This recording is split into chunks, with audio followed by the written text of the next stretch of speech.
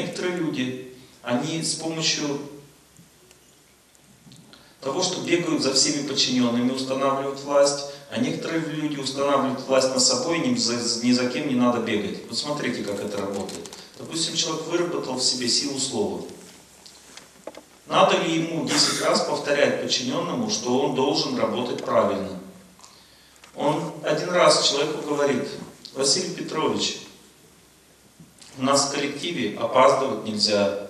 Если ты опоздаешь первый раз, будет так-то, опоздаешь второй раз, будет так-то, опоздаешь третий раз, будет так-то.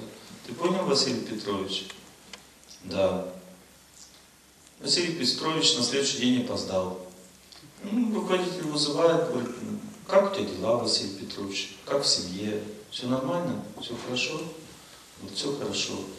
Ты помнишь, что ты вчера опоздал? Помню, но мне придется тебя наказать. И наказывать дальше. Все. А может, меня не надо наказывать? Надо, Федя, надо. Понимаете? Нет вариантов. Дружеское отношение, но строгое.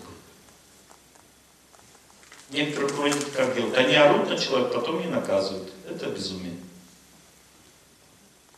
Надо наказывать и не орать. Потому что когда людей наказывают, они трезвеют, они начинают понимать, куда он попал.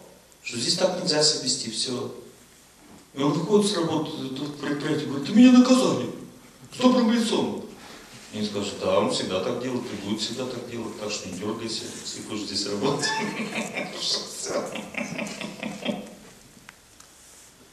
А что теперь делать? Ничего не сделаешь, бесполезно. Он один раз сказал, и все. Второй раз не будет даже говорить, он будет делать просто, и все. Понимаете, такая репутация должна быть у руководителя. Тогда легче жить руководителю, он спокойно управляет, не парится. Ведь не надо много времени, чтобы управлять коллективом, надо много сил внутренних иметь. Настоящий руководитель, он не парится, у него парятся его подчиненные.